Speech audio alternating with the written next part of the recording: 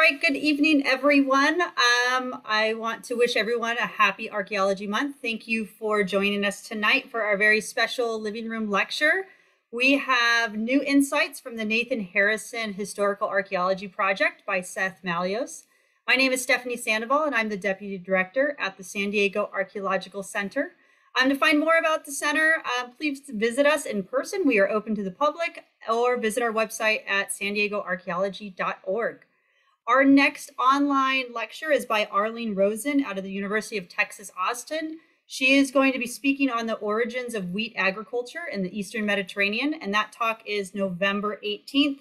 Registration will open soon, and you can find details for that talk on our website. For those who are expecting Dr. Mallios' book, Born a Slave, Died a Pioneer, Nathan Harrison and the Historical Archaeology of Legend, you should be receiving those any day now. And if after tonight's lecture, you decide that you would like to purchase a copy, please send me an email and we can make arrangements for you to pick it up at the center, or I can drop it in the mail for you. Tonight, we will be using the Q&A feature like always. You can find that on your Zoom control panel. Feel free to enter questions throughout the entirety of the talk, and then we will have a moderated Q&A at the end. I'm very happy to have Dr. Seth Mallios with us tonight. He is a professor of anthropology, the university history curator, and the director of the South Coastal Information Center at San Diego State University. Dr. Mallios previously served as site supervisor at the 1607 James Fort Archaeological Site in Jamestown, Virginia, the first permanent English settlement in the Americas. Since moving to San Diego in 2001, Professor Mallios has spearheaded 6 local research projects, including the Nathan Harrison site on Palomar Mountain, which he is talking with us tonight. So without further ado, I will turn it over to Dr. Mallios. Thank you and welcome. Thanks so much, Stephanie. And thanks to all of you who are joining us tonight. It's funny to give a talk called New Insights from the project, because what I want to do tonight is fill you in on both old insights and new insights. But the real moral of this story comes in the fact that we had been digging at the site for quite a while, and we had been working on this project for quite a while. And leading into this past summer, leading into the summer of 2021, I didn't think we were going to find that much that would change how we thought about the site. And so the moral of this story is how wrong I was. That would be a better talk for a better title for this talk, is how wrong Seth was, because we had a summer that just blew me away in terms of not only what we found, but how those things could impact our primary interpretations of the site. You'll hear me use the words we and our quite a lot in this talk tonight. It's not any sort of humility on my part. It's the fact that it is a team effort. We've had over 100 students dig with us. Our team, in terms of associated researchers, volunteers, and different collaborators, is probably over 1,000. And I'm deeply indebted to everybody who has helped out with this project. As Stephanie mentioned, before I came to San Diego, over 20 years ago now, I was site supervisor at Jamestown. And so on the side of the picture there, on my right, you can see a far younger Seth Mallios digging there at Jamestown. And the first time I ever talked about Nathan Harrison was during my job interview at San Diego State. It was in 2001. It was 20 years ago. And that's when I first talked about how exciting it would be to investigate Nathan Harrison for so many reasons, because he was a key part of the multi-ethnic history of San Diego, because it was a story that had so many mistruths, so many myths that were tied to it. And also because this was, there was an excitement about whether or not we'd even be able to find this site. So today I'm going to take you on a ride both through what we've done in the past, and then we're going to focus very intensely on this past summer and the things that we found. So starting with some of the old insights, the reason that I love researching Nathan Harrison, the reason that I found this idea to be so compelling is I don't think it's just a good African-American story. I don't think it's just the quintessential African-American story in terms of overcoming obstacles. I think it's the quintessential American story. If you ask yourself what it means to be an American, how we define ourselves, so much of that is tied to perseverance. So much of that is making something from nothing. So much of that is overcoming hardship. And that's where Nathan Harrison's story pulls me in, and I think pulls so many of us in. This is an individual who was born into slavery in Kentucky in the 1830s. And most people in his situation, African-American males born into slavery before the Civil War, their average lifespan would be 30 years. And he lived to be almost 90. So in terms of his longevity, he was able to overcome so much, whether it was being enslaved, whether it was traveling cross country, whether it was the gold rush, surviving the mania of the gold rush, whether it was enduring the Wild West. All of these things he managed to overcome and then become a valued community member, being the first permanent African-American, the first African-American homesteader in San Diego County. And so that was a huge part of it. But then this project gets so fascinating because it's not only about Harrison, it's about how people used his story, whether for good or for bad, whether they had an agenda to make him look like a hero or had an agenda to undermine him. We saw Harrison's story take on a life after Harrison had passed. And this notion of evaluating myth making and asking ourselves, why do we tell certain stories and forget others? What is it that's gripping about a narrative that pulls us in? That's something, I mean, that goes to the human condition. And that's where suddenly this investigation of Harrison gets so much bigger. And then the third thing, in terms of the old insights, was the big surprise of the project. And that was through the archaeology, we were able to uncover a secret double life of Harrison.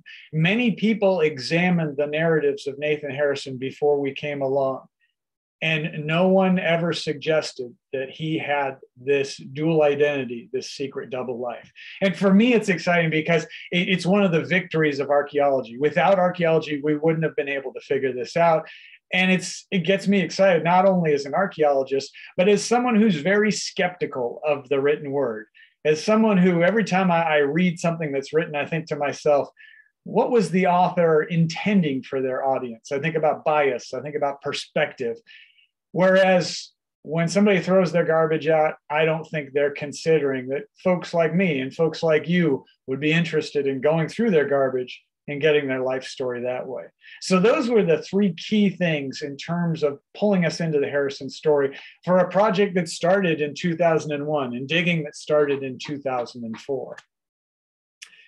I'm very proud with what our team has accomplished, not only coming out with a major exhibit that's now at the San Diego History Center, and a full-length book on the project. We also made the cover of Archaeology magazine, something I absolutely love. If you look closely over the header, it says, "A Journey from Slavery to Pioneer Legend" in the March-April 2021 edition.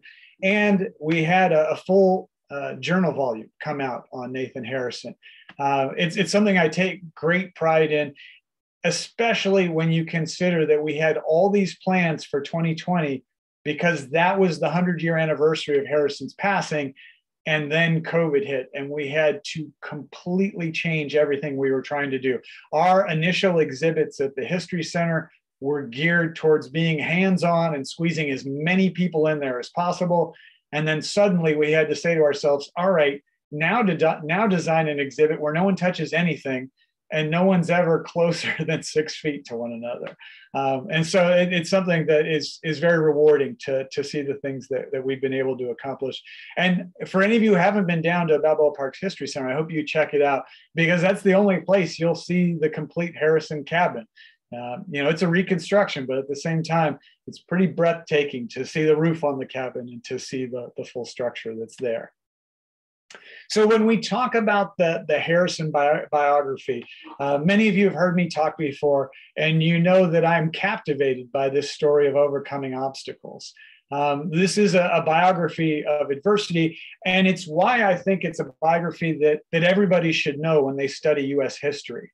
One of the one of the things that frustrates me the most is there's this one quote about San Diego history. A very prominent historian said that nothing important happened in San Diego before World War II. And that's always just driven me crazy. I feel that people can learn about American slavery. I feel that people can learn about the gold rush. I feel that people can learn about these important lessons in American history through studying San Diego history.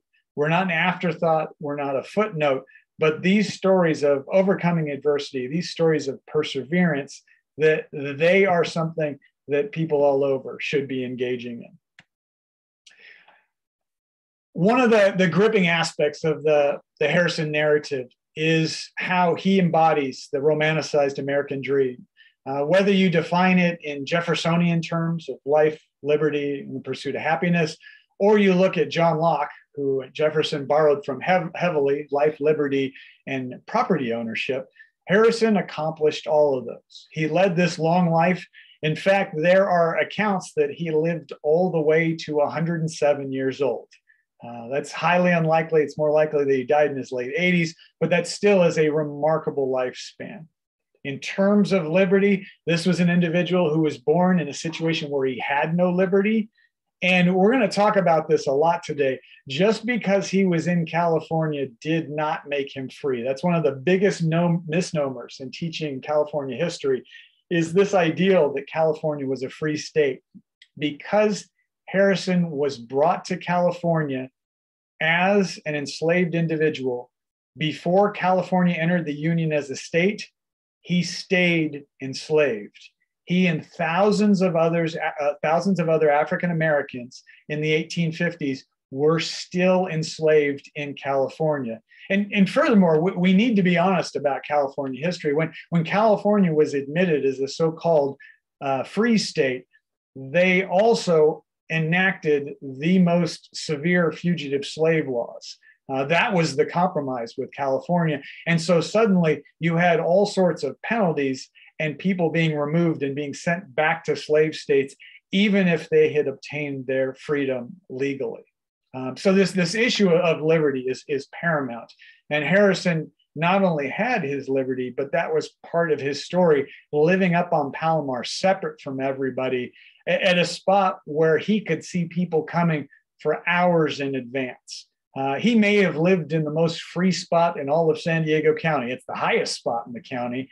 And in terms of his ability to then choose with whom to engage with, that is a measure of liberty and freedom as well.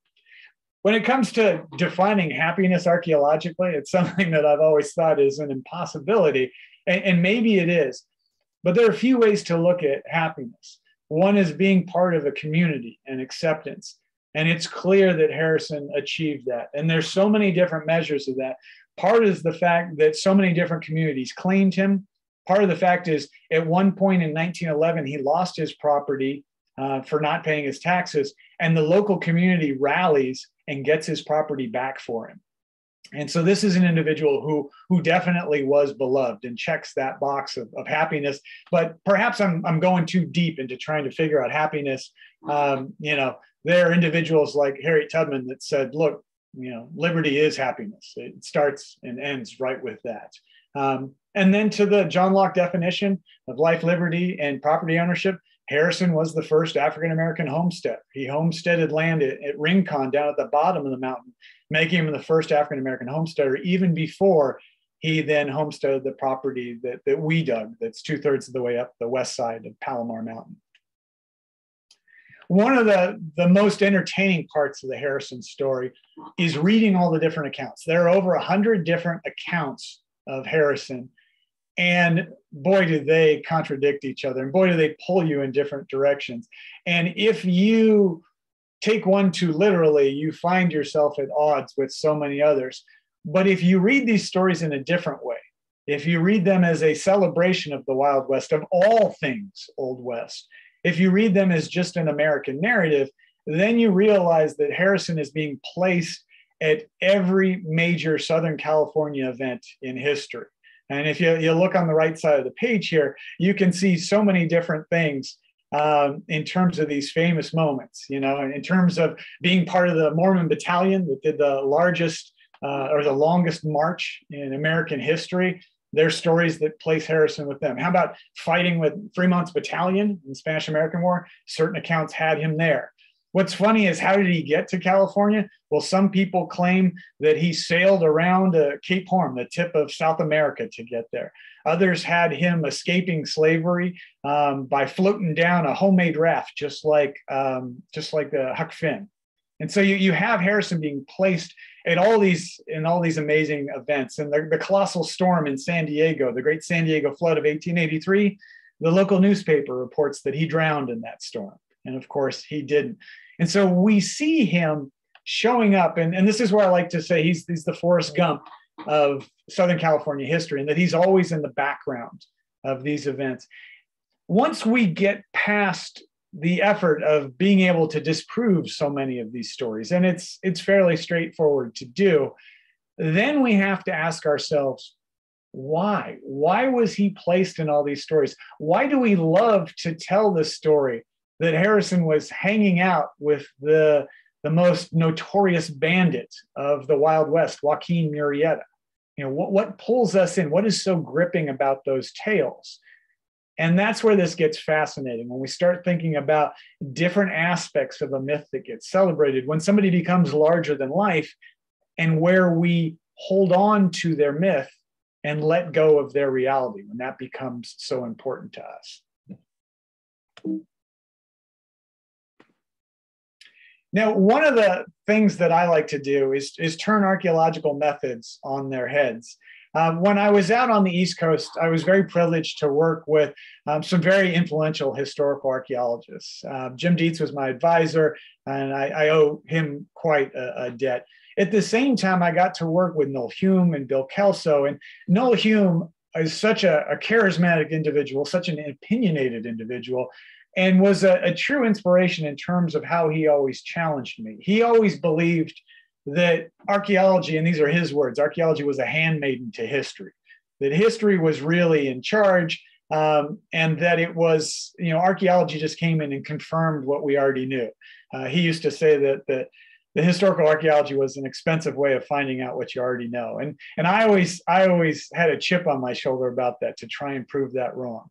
And so Noel was always privileging the history in historical archaeology. And so I deliberately decided to develop something I call archaeological history. And that is taking an archaeological technique, seriation, looking at things in series. Archaeologists created the word seriation. It wasn't a word before archaeologists started using it. And I like to look at history like it's an artifact. Look at stories in succession. And that's where we got to see the stories of Nathan Harrison change over time after his passing. That's the key thing to keep in perspective here, is that these stories changed not because Harrison was changing them. He had passed away by this point. But people who knew him, or people who had only heard of him, started rewriting history. And some of the changes are subtle and don't seem to pack that big of a punch. Like if we look at how his home structure was described over the years and how that changed over time, we see it changed in a fairly linear manner, from being a shack to a hut to a crude cabin to a house to a cabin, those X's going diagonally from top left to bottom right. We also see people describe him as being smarter and smarter over time. And they also describe him drinking more and more heavily over time. People called him a teetotaler in the 19-teens, and yet when you get to these stories in the 1990s, we have an entirely different portrait. So that's the subtle, gradual changes that we see, and we're able to chart them out. At the same time, some of the changes could not be less subtle. Some of them are blatant. And that's where we get to the grand fiction, or what I like to call the big lie, of Senator James B. Utt. James B. Utt was a local politician who ran for office in the 1960s, and he and his people changed the Harrison narrative holistically. So for decades, the established story of Harrison was that he was owned by a man named Mr. Harrison, which was very common in the antebellum South, that slaves and enslaved individuals took the last name of their owner. So he was owned by Mr. Harrison, brought to Northern California, and then Mr. Harrison passes away and Nathan Harrison migrates southward. Harrison was from Kentucky. We have it in the census records. Every 5 and 10 years, we're able to track them across the country. So this was the established narrative. However, in 1960, everything changes. In 1955, in fact, is when it changes, because that's when James Biot first runs for Congress.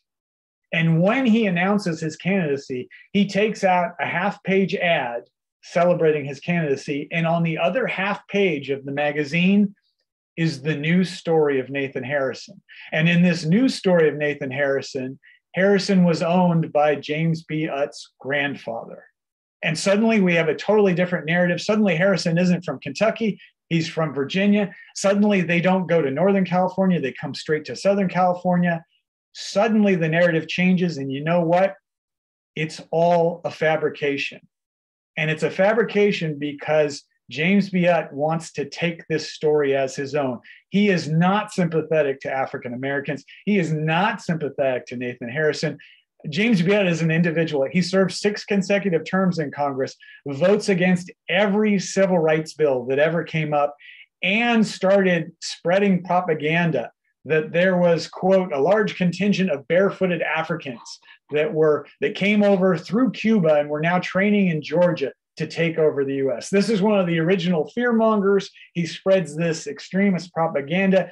He uses the Harrison story in a way that is unethical and incorrect, but it takes. When I came to San Diego in 2001, this was the dominant narrative. If you went to the different web pages about Harrison, the different articles about Harrison, what they all stated was Harrison was from Virginia and had been brought across by the Utt family, which was totally wrong. He got away with it. And this is where archaeology is so dear to me, because sometimes I feel like we're the last line of defense for getting at the truth, getting at the reality of the matter. You can't talk about Harrison without acknowledging the fact that he's likely the most photographed late 19th century San Diegan. And we gotta put this in context. You know, nobody had cell phones. Nobody was in that position where their phone was always on them.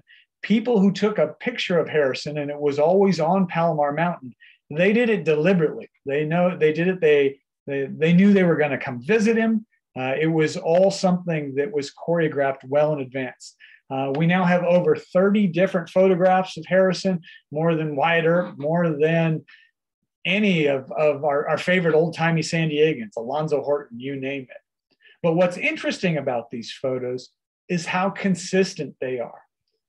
Linguists and anthropologists often talk about a grammar, a set of rules that governs languages. Well, grammars can also be extended to things outside of language. These photos had a grammar in terms of what they showed Harrison doing and also what they never showed. And what we see here is that he was always depicted hard at work on the mountain. He wasn't photographed armed. He wasn't photographed in an aggressive manner. He was always leaning on his cane. He was always depicted as very non-threatening.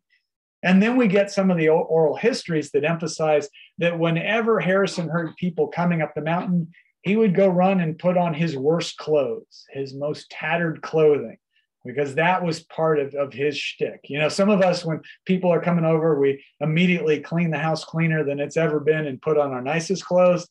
Harrison did just the opposite. And what's so interesting is when you look at the other old-timey photographs, every other Palomar Mountain resident was photographed with his or her firearm. And we see so many pictures of other Palomar individuals on their horses. Harrison was never photographed in this empowered way. Even though he raised horses, we never see a picture of him on a horse. Even though he had firearms, we don't see a picture of him with them. And this is a very important point about the image that he wanted to send out to the world. He was an active participant in storytelling. He was an active participant in these photographs. His close friends were photographers in the nearby mountain community, Robert Asher, and other individuals. He knew what he was doing. This was all very deliberate. So let's get to to the previous 8 years of archaeology. We dug from 2004 to 2008, and then we took a break between the devastation of the Pumacha fire, a change in land ownership. We took a break until 2017, and then we started up again with annual summer field schools. When we first got to the site, we couldn't see anything. The weeds were waist high. There were rattlers all over the place, scorpions. It was rather inhospitable. And I had competing fears that we either wouldn't find anything or we would find millions of artifacts, and I didn't have enough lab space for them. Fortunately, the teams found just the right number of artifacts. And over time, we were able to expose a perfect 11-foot square cabin. And when I say it's perfect, it's because it wasn't a rhombus. Diagonal was 15.5 feet. It was very carefully laid out. It was made out of the local cobbles. They weren't mortared together. They just used dirt as chinking to hold it together. There were 4 corner posts. It had a cedar shake roof, but it was entirely buried when we found it. And we also found a sunken dirt floor, which is fascinating because that's part of the indigenous in terms of their building tradition. The sunken floor keeps it cooler in the summer and warmer in the winter. Over the years, we found 55,000 artifacts. And this is where I get so excited about archaeology, because every single one of them dates between 1865 and 1918. It has such a tight date range from our terminus postquem to our terminus antequem. We're able to come up with this very tight date range. And it tells us so much about daily life. And what's neat is when you compare it with the other sites that have been dug in the region.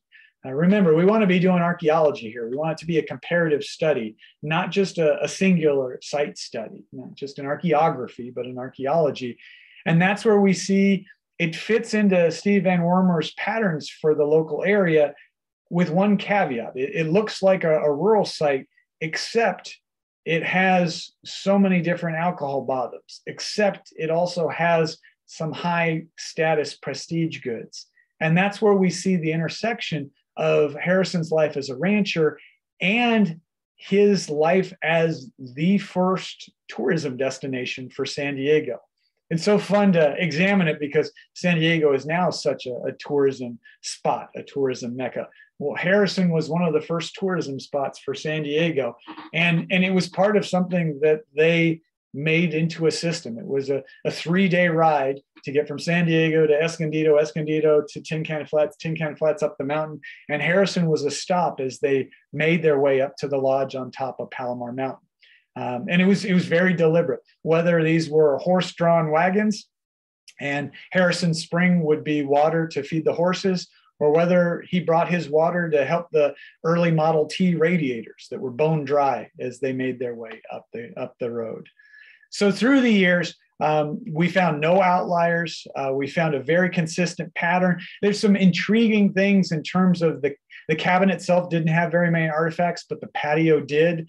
Very, very similar to different slave quarters across the South that I've dug. That's part of the African tradition, is that the main activity is the patio, not the cabin itself. In fact, the patio is an Africanism. It's something that was brought over by West Africans when they were brought to the American South. And so we see this blend of life at the site. And this is where I always want to make sure that we both tell great stories about individual artifacts, but that we also don't miss the trees for the forest, or the forest for the trees, going back and forth. Sometimes we look at entire artifact patterns, and then sometimes we look at individually spectacular artifacts. So the story, the dominant interpretation of Harrison through the photos and through the historical narratives was that he was beloved by all, that he was, the hermit on top of the mountain, but it also depicted him as a fool. It depicted him as someone who didn't speak well, someone who didn't have a whole lot of knowledge, and that lived on the handouts of others. Part of the package that people brought up to the mountain was a bottle of alcohol, a pair of pants, and a can of food, a can of some meat, sardines or a meat can. And that's what they brought to Harrison. They gave him a gift, and then he told them charming stories, gave them a little water, and sent them on their way. And again, if you look closely at these photos, you see how non-threatening he is. There are lots of women and children around him. He's always leaning on his stick. And this is something that we can be pulled into this narrative of just how disarming he was. But when you go deeper and when you start evaluating these sorts of stories, you realize that this performance that Harrison was putting on was incredibly commonplace across the country during the late 1800s and early 1900s. It's known as minstrelsy, or the minstrel act, where African Americans would play the fool. And these were at their height during 1890 to 1920, the same exact time when white San Diego tourists were visiting Harrison on the mountain. Every city, every community had amateur minstrel groups. And contemporary white society thought this was authentic African American culture. The acclaimed poet James Weldon Johnson noted that these minstrel shows fixed the tradition of the Negro as an irresponsible, happy-go-lucky, wide-grinning, loud-laughing, shuffling, singing, dancing sort of being. That was what Harrison presented to his audiences, his visitors to the site, and they lapped it up. He spoke in broken English. He did his aw shucks act. He made racial epithets about himself. And that was what white San Diego wanted to see. And that's what they saw. And they took a photo of it and they went on their way. And this is where it got so fascinating, because it was the archaeology that undermined all of this. We started finding artifacts that didn't match with the usual portrait. We started finding distinct Native American goods that pointed to some sort of different life.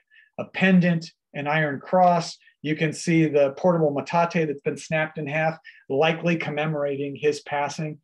And this is where, when we started seeing all these ties to the indigenous community, that when we went to the indigenous oral histories, we saw that there was another individual in the records, never been identified before.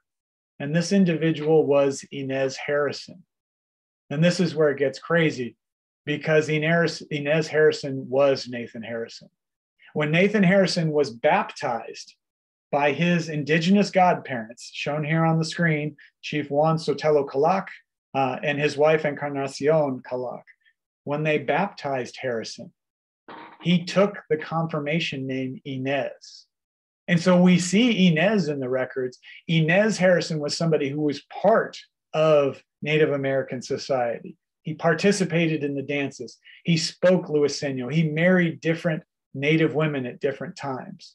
And then we start evaluating how Harrison got this property. We were so fixated on the fact that he was the first homesteader, and we were scrutinizing this homestead certificate, but we almost missed the fact that he was given the land by the Luiseno. So think about this for a second. He had justification, he had approval to own this land from all the different stakeholders in the region. That is almost unheard of in San Diego history. Many times colonial forces would have some sort of colonial authority to take the land, but the indigenous population didn't agree to it. And other times the indigenous people would have ownership of the land, but that wouldn't be recognized by colonial or missionary forces.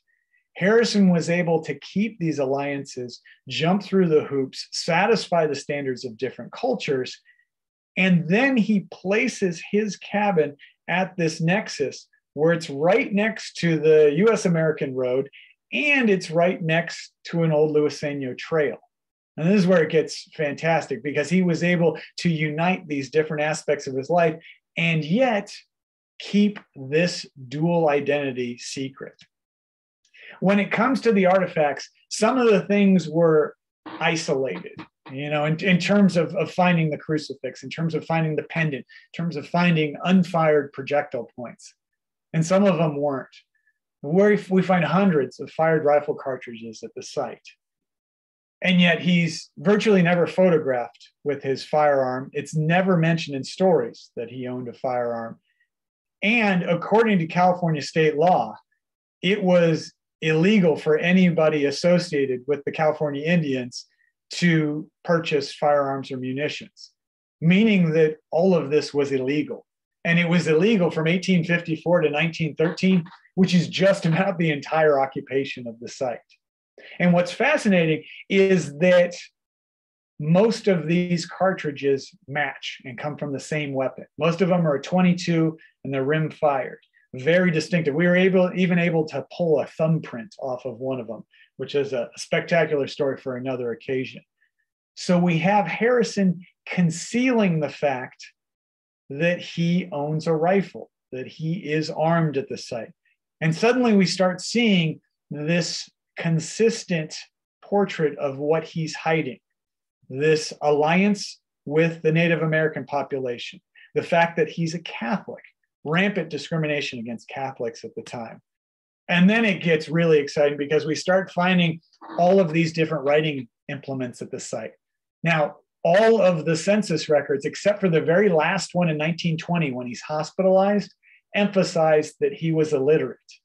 And yet at the site, we have a pen cap, we have sharpened pencil leads, we have erasers, we have an ink bottle. This is what gets so fascinating, is on the one hand, every government record says he couldn't read or write. In fact, if you look closely in the bottom right here, that's his voting record from 1894. And you see it looks like he signed it. It says Nathan Harrison, until if you look in that red circle, it says his mark and has an X there. Think about how fascinating it is for somebody who has all these writing supplies at his cabin, who decides to feign like he can't read and write on a voting record. Think about the power of voting. Same thing went for his homestead certificate.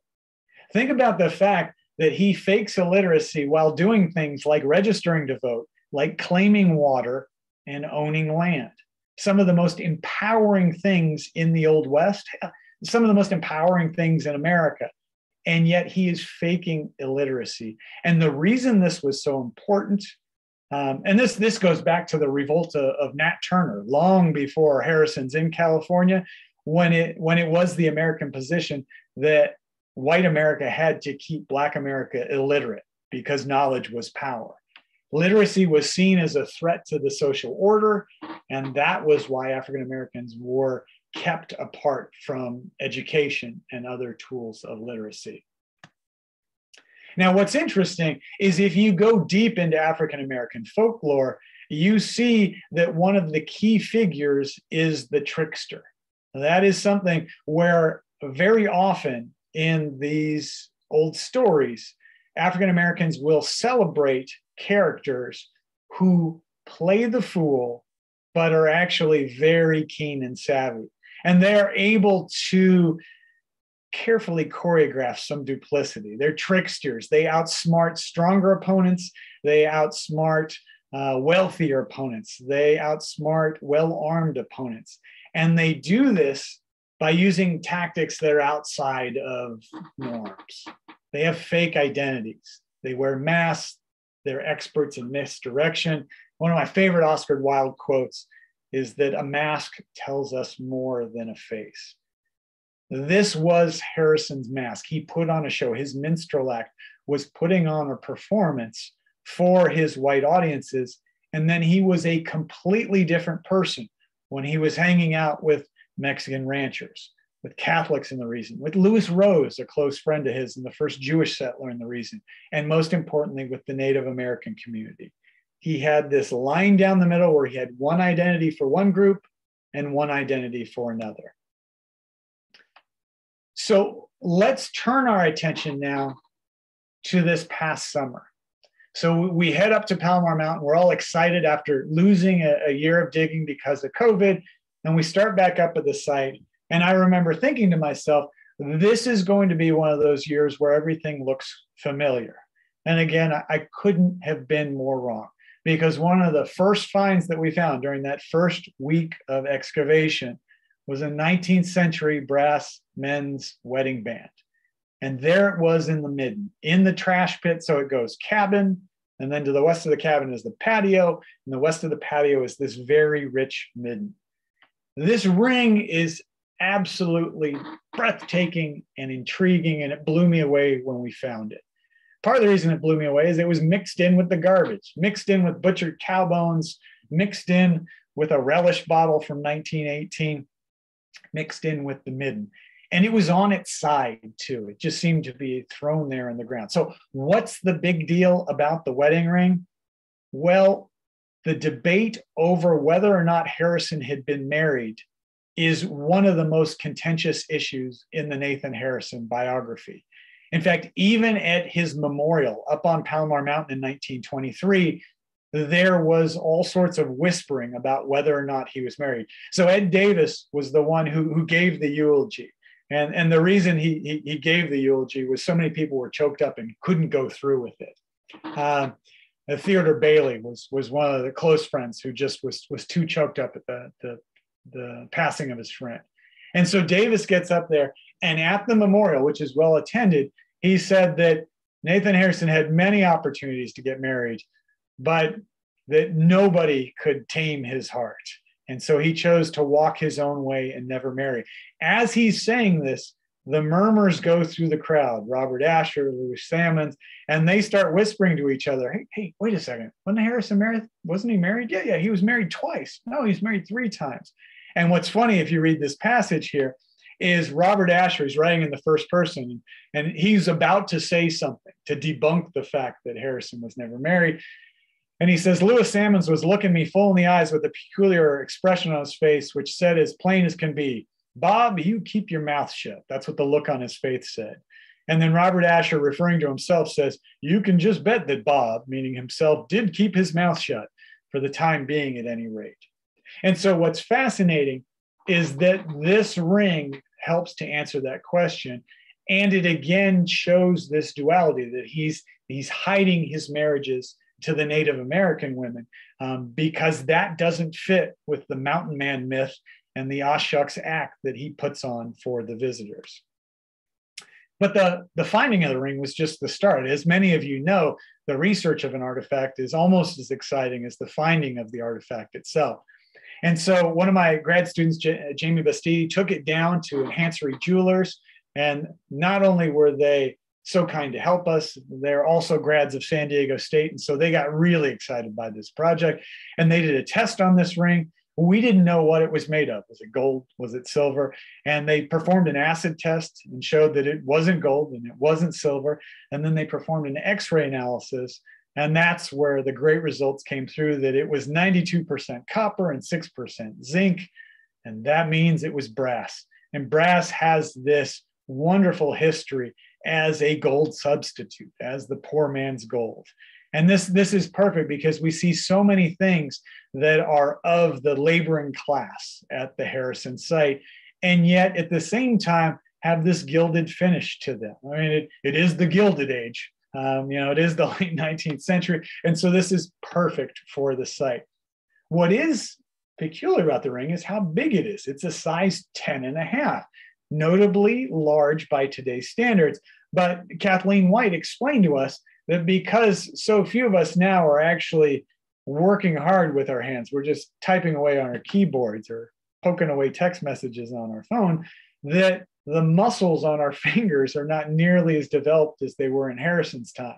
So a size 10.5 was actually a normal man's wedding ring size, much larger than our dainty fingers of today. So let's talk more about this marriage, because another one of the big discoveries was on a genealogical front. One of the wonderful things about so many new records being scanned all the time is when it came to trying to determine the names of Harrison's wives, we only had that his first wife was Fred Smith's mother for the longest time. Fred Smith actually went by the nickname Fred Sheep Smith, one of the biggest sheep owners in all of Southern California. And all we knew was that Harrison was married to Fred Sheep Smith's mother. And where it got so exciting is there was a photograph found in the cabin long ago, long before we started digging. And on the back of this photograph to Harrison, it said, "From your granddaughter, Dory Mary Smith." And that is Fred Smith's daughter. And so we'd been searching for Dory Mary Smith's grandmother, Nathan Harrison's first wife, Fred Smith's mother, all the same person. And that's where one of the students found a name for our individual. And this was Maria T. Osuna, who was a Pachanga Indian. And what got so fascinating about this is once you have a name, you're able to create the whole family tree. And we see that Maria had two children, Charles L. Smith and Fred Smith. And this is where it gets so neat because Fred Smith married Maria A. Mogort. The Mogort family was fairly famous during this time. The Mogort sisters were. And it helped to explain one of these pictures that you've seen before. Look closely. Nathan Harrison is holding a bouquet of flowers. I've always been mesmerized by these photos because these don't look like your typical tourists. They're bringing him flowers. Now, they're not bringing him a bottle of alcohol, a pair of pants, and a can of sardines. They brought him flowers. And it's because they were his relatives. The Mogart sisters were his daughter-in-law and all of her sisters. And so we see all those great connections. It also gave us hope that we were going to find a living relative of his wife's family. Unfortunately, though, all of Dory Mary Smith Karakabura's family, Dory Mary Smith married Frank Karakabura, all of their children are deceased. The ring in cultural context, one of the great things that so many of you know from archaeology is you find something that answers one question, but then it raises 10 additional questions. So you're actually losing ground. We know Harrison was baptized Catholic, and we know that Catholic weddings include a blessing and exchange of rings. What's fascinating to investigate, though, is what happens to an item that's been blessed when it's no longer in use. In terms of Catholic tradition, you don't simply discard an item that's been blessed. You either burn it or bury it. And this is what just gets so intriguing. So how did that ring get there? Did it just fall off his finger when he was taking out the trash? Was it accidental deposition? What, did he take it off and hurl it in a fit of rage as his marriage fell apart? Or was it intentional blasphemy? Or is this actually evidence of the proper disposal of burning and burying a blessed item that's no longer in use? And those are questions for us to continue to struggle with. Some of the other finds that popped up that were so exciting had to do with the site and also had to do with getting the message out about Harrison. And one of those had to do with Harrison's firearm. Now, one of the great friends of the project, Palomar historian Peter Brueggemann, he had a meeting with the Douglas family in the city of Orange over a decade ago. And he remembered them telling a story that they allegedly had Harrison's rifle. And the story made sense because Leo Douglas, who was alive during the late 19th century, when he was a kid, he was an avid mountain lion hunter and was a close friend of Harrison. So when Leo Douglas was a teenager, Nathan Harrison was in his 60s and 70s, and they bonded. And Leo Douglas went to school on Palomar, and so he was in Harrison's backyard. And then we see future stories that the Douglas offspring married into the Mendenhall family. Mendenhall owned property right next to Harrison's. So there seemed to be some good provenance for consistency of this story. And the story is that the weapon had been passed from Leo Douglas to his son Herb Douglas, and then ultimately to the granddaughter, Donna Douglas. So I sent out letters, physical. First, I tried the internet and email and Facebook and all that stuff, had absolutely no luck tracking this down. And then I sent postal letters to everybody named Douglas in Orange that I could find. And it was a very strange letter where I said, "Hi, I'm Seth Mallios. I'm not trying to sell you anything. I just need to know if your family has a 19th century rifle in the closet that once was owned by Nathan Harrison." And lo and behold, last Thanksgiving, I was contacted by Donna Douglas, and we were able to track down the rifle. And this is what gets so fascinating, because it's not a rifle. It's a double-barreled shotgun. And so it's a good news, bad news thing. The bad news is it doesn't match up with the rim-fired rifle cartridges that we find all over the site, although we do find some shotgun shells. But the great news is, if you look really closely in the magnifying glass there, you see that this shotgun was produced by the National Arms Company. And the reason that that's so spectacular is they only had a 6-year run. They were bought out by Colt. And so they have a very tight date range. And so this shotgun dates very specifically to Harrison and Harrison's time on Palomar Mountain. The other neat thing is we found what's known as a powder flask charger at the site when we were digging last summer, drawn in a little sketch from an old catalog on the right and then photographed in the middle. This matches up with the powder flask that we found 2 years earlier.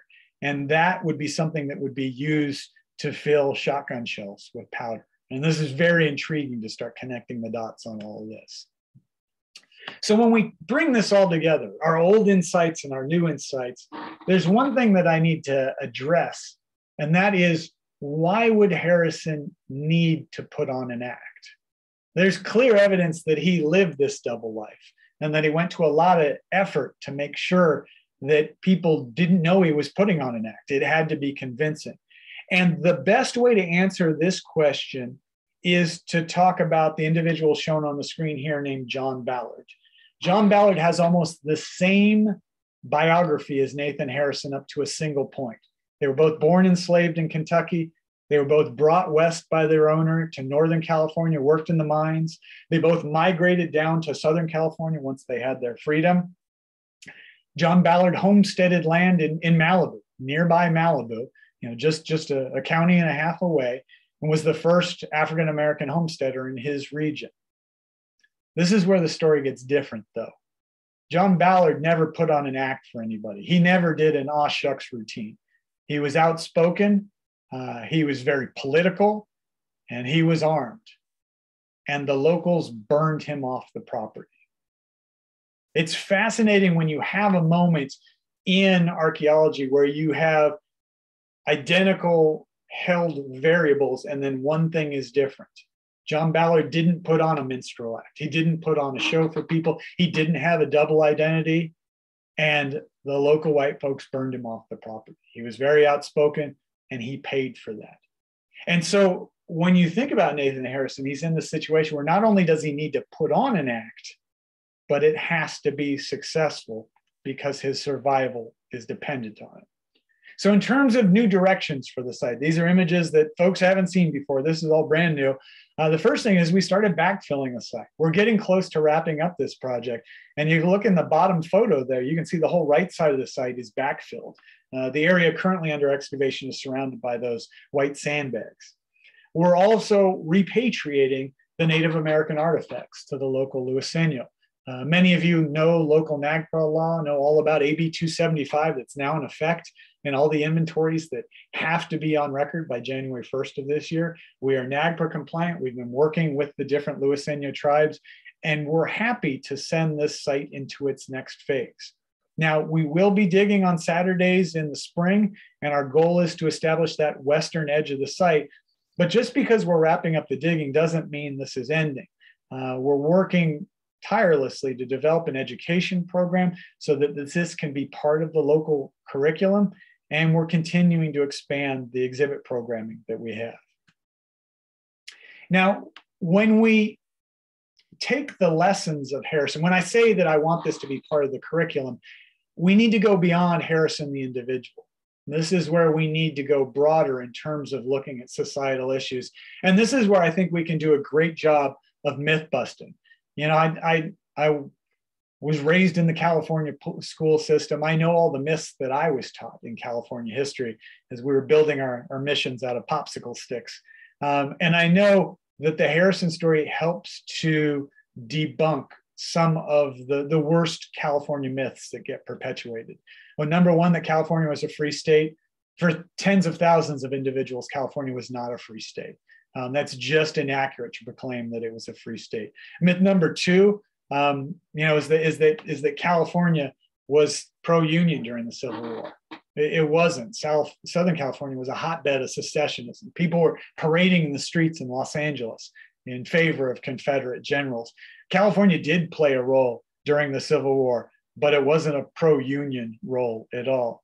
And I think the biggest one, this myth three here, is that we're taught that the late 19th century, the early 20th century was this time of harmony and racial equality in California, that somehow we project the San Francisco summer of love back into the 19th century.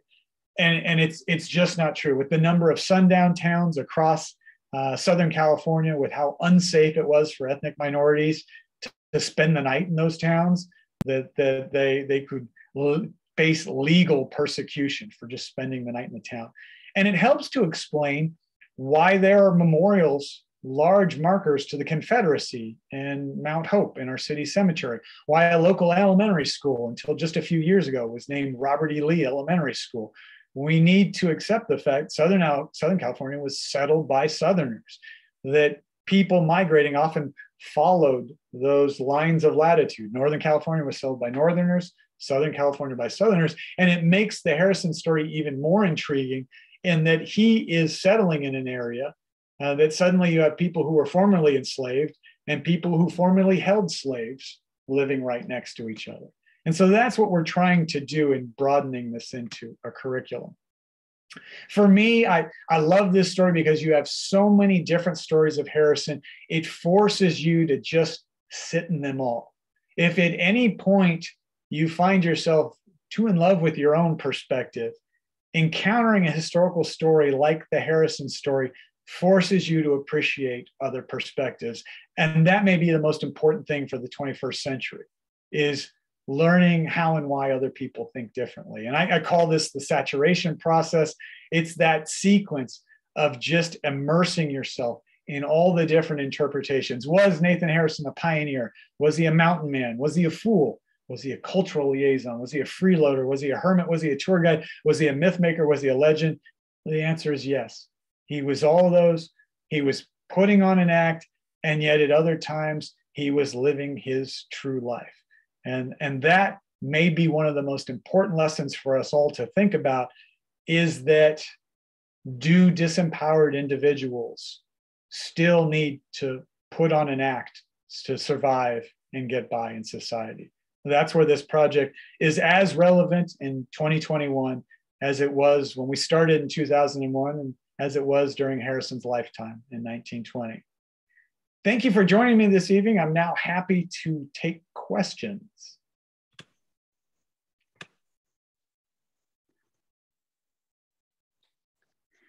Thank you so much, Dr. Mallios. My name is Dante Ferenga, and I'm the Development and Marketing Director at the San Diego Archaeological Center.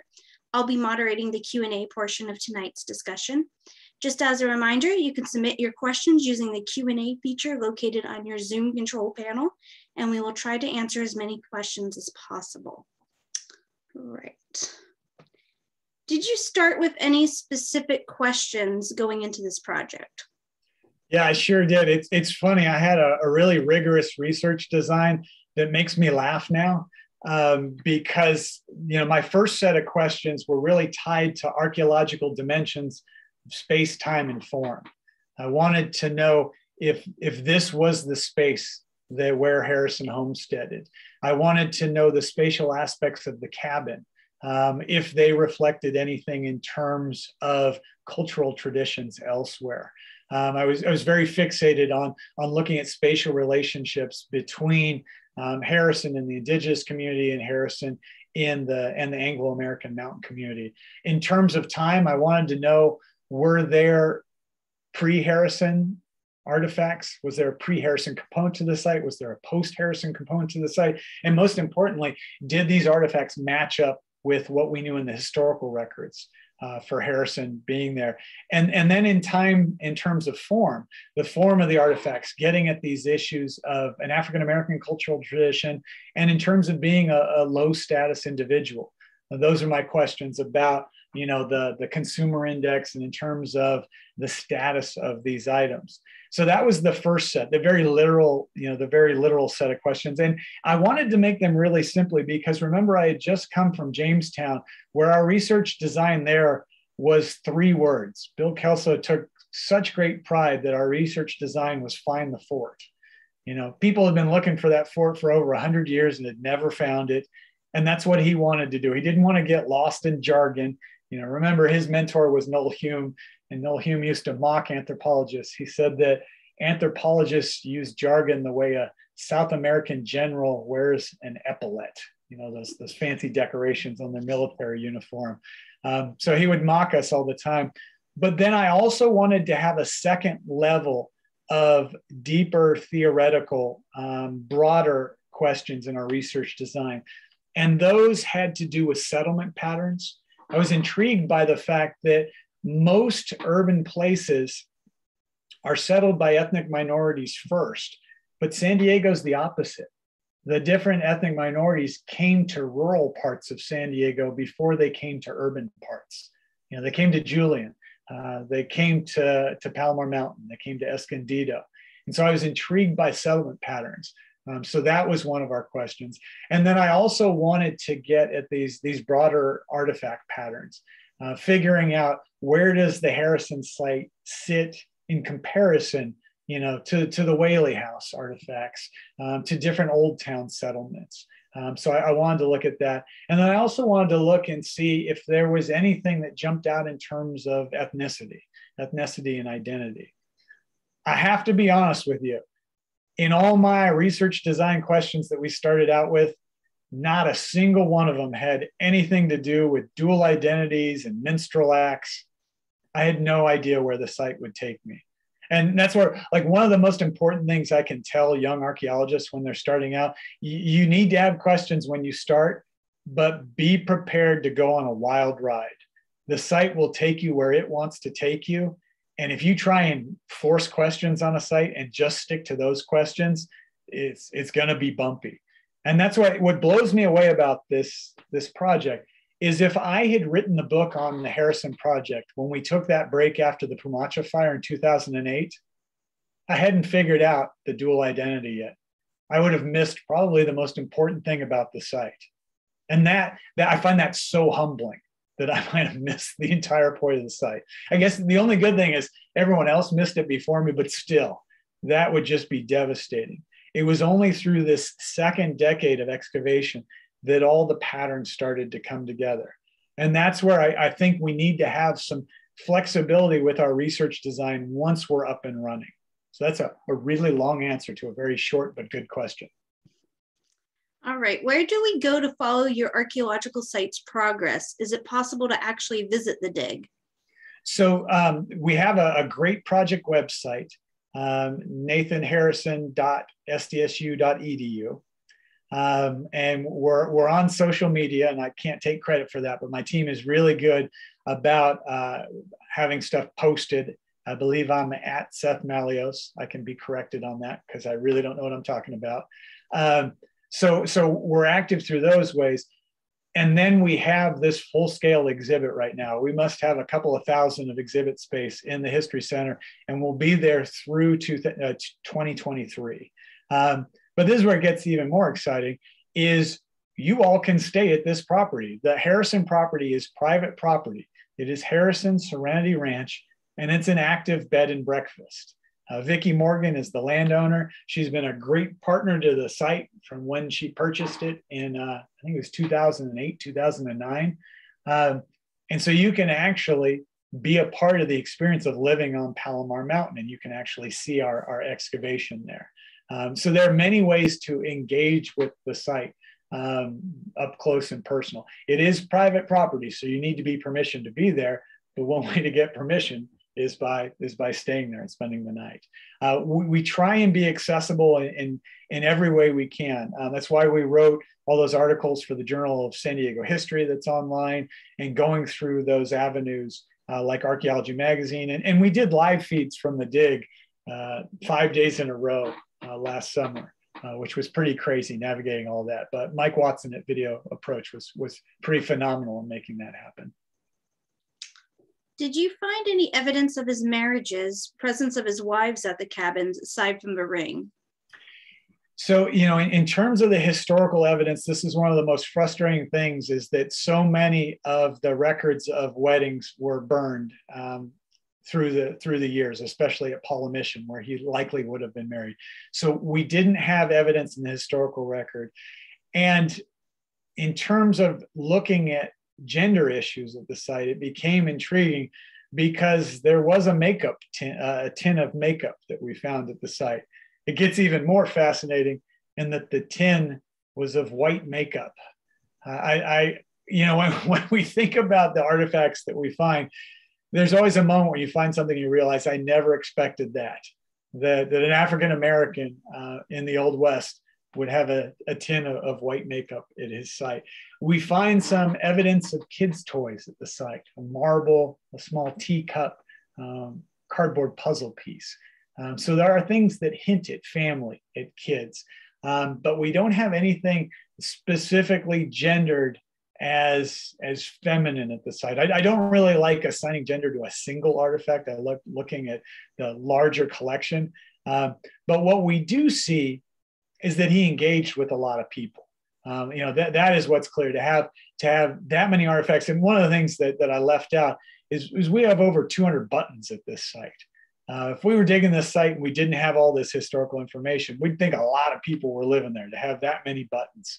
But what we're seeing is this regular interaction with individuals. So the simple answer to your question is no, not too much evidence that points specifically to female inhabitation at the site.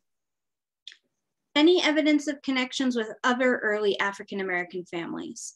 This is a great question, because it seemed like Harrison would have to be spending time in Julian. For those of you who know so much about local history, you know the Robinson Hotel and Fred Coleman finding gold and starting the Southern California Gold Rush. All these individuals are African Americans. There was a point in San Diego County where Julian had, I believe, a quarter of the African Americans in all of San Diego County. And it's this primary settlement of African Americans in the region. And I kept on looking and thinking there would have to be a Julian connection, and I didn't see anything. And then David Lewis, another great friend of the project and Julian historian, was going through the original records, and he found a solitary record of Harrison in Julian. And it was an arrest for being drunk in public in 1888. And yet again, this is one of those things where you answer one question and then it suddenly begs 20 more questions. So what happened in 1888? And what's fascinating is not only was he arrested, but then the judge waived the fine. Something that's just intriguing. But the simple answer to your question is no, we don't have a lot of links to Julian except for that one encounter. And perhaps things went very wrong in that encounter. Maybe he got thrown in jail and vowed never to go back. I don't know. It's a great question. There is an additional side to it. And that is that when you read through a lot of the historical archaeology of the West, you often see that each of these towns either had major African American settlements or a lone African American in their community. And Harrison definitely seems to be part of that latter group, where he was the one African American in the community that had managed to get in good with all the individuals. But it's an intriguing question, but beyond the drunken public record, we really don't have much of a tie to Julian. Was the broken metate, possibly broken in honor of his death, found in the same patio region as most of the other artifacts?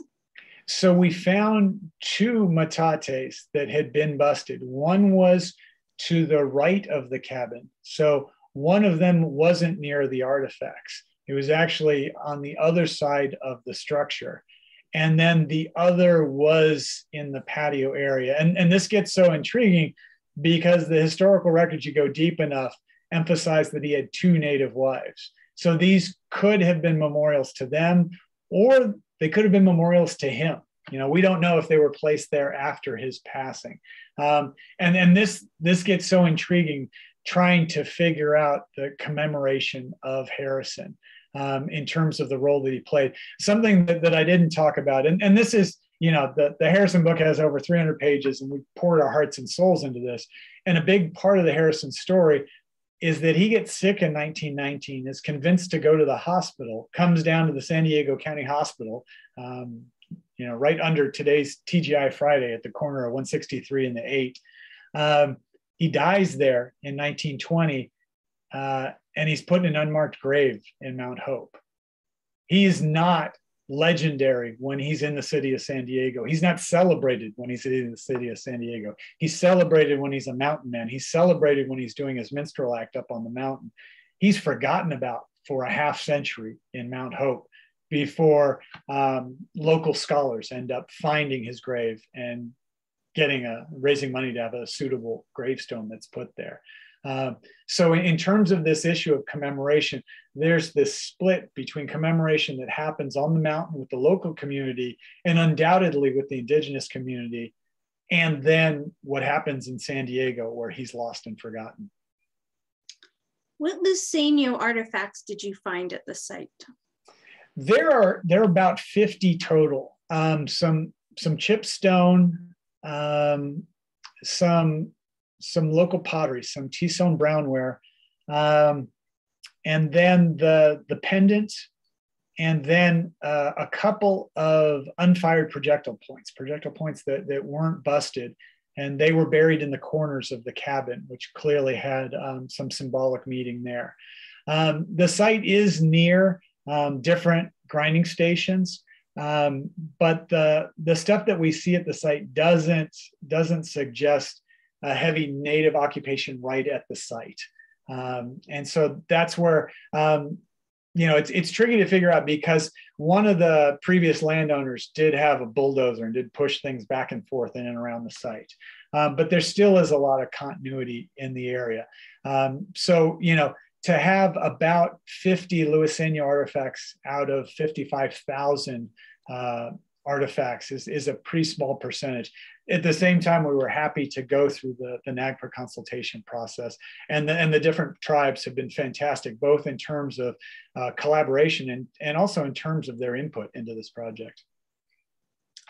What's your synopsis of the faunal data, and what do you know about Nathan Harrison as a horse trader? That's a great question. So one of the fascinating things about Harrison is that certain activities that were listed in the census records and were listed in the stories tie directly to the fauna that we find. So he's well known as someone who is in charge of the sheep. And that's the number one set of faunal amines that we find. We find sheep shears at the site, 3 different pairs of sheep shears. And we find that just about all the sheep at the site that were butchered, I believe it's after 6 years, after they were no longer producing wool for the site. So not only does it appear that he's taking care of the sheep, but that he's only butchering them once they're no longer producing wool. And when we go through the photos, we see that it sure looks like he is stretching some of the hides. I don't think he was tanning the hides. We haven't found any chemical signature of tanning hides or any of the tools associated with that, but we think that there's some taxidermy going on. We think that he's preparing some of those skins up at the site. So there's that. At the same time, we see some butchered cow bone, some butchered pig. We see some wild deer at the site. And so we have this real mix. And when you think about the different periods at the site, dominated by cattle initially, and then sheep, and then pig, it's fun to see all these things represented. I wish we had some evidence of beekeeping as well, because that was all the rage at Palomar Mountain in the early 1900s as well. I saw the additional part of that question was about horses and horse trading. This is absolutely intriguing because we find hundreds of things related to horses: horseshoes, horseshoe nails, tacks, all sorts of saddle buckles, different ornaments that have to do with the bit, that have to do with the saddle, all the different things in terms of care for horses. And there's so many great stories that tie Harrison to horses, the most important of which was when I told you about how Harrison lost his property in 1911 because he wasn't paying property taxes and the county auctioned it off. He was very distraught because somebody picked it up at auction and said, "This is my property now, get out." And the locals were outraged at this. They were not let, this guy named Hargrave was going to steal Harrison's property. They weren't going to let Hargrave get away with it. And so the entire community rallies to him. I mean, they're calling in, Congressman Kettner, $1 million Kettner. They're calling in every favor they have so that Nathan Harrison can hold on to his cabin. And they make it clear to this Hargrave individual, you will not be living here. And the compromise they strike is that Harrison would give him one of his horses in exchange for getting his cabin back. And this is where it's clear, and the records state this, the historical records clearly state this, that horses were Harrison's prime vendable commodity. Now think about this for a second. So much of what's going on at this site is gift exchange. People come up the mountain with presents for him, and Harrison gives them water. Remember, he claimed the water. He could have sold it to them. He could have charged them for it. But as part of the Minstrel Act and as part of knowing that gift exchange builds community, he gives water, and you give gifts and you get gifts, and that bespeaks relationship. He's not getting into an adversarial commodity relationship, except when it comes to his supreme good of value, and that is horses. And that's what's so fun, is to see this, the higher role that horses play in his life.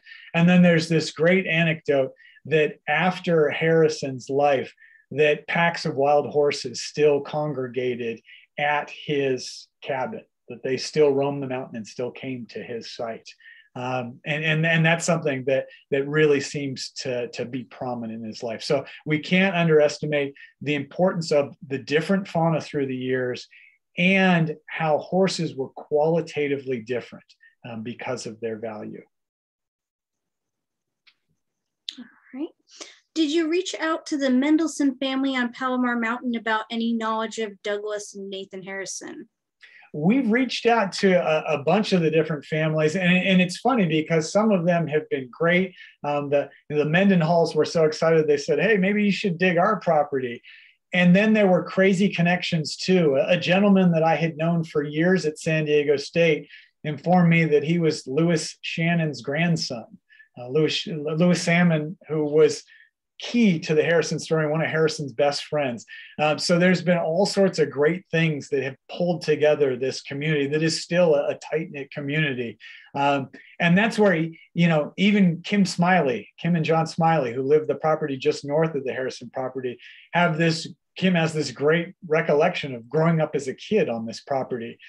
She tells us these great stories of, when a horse was buried at the property in the 1940s.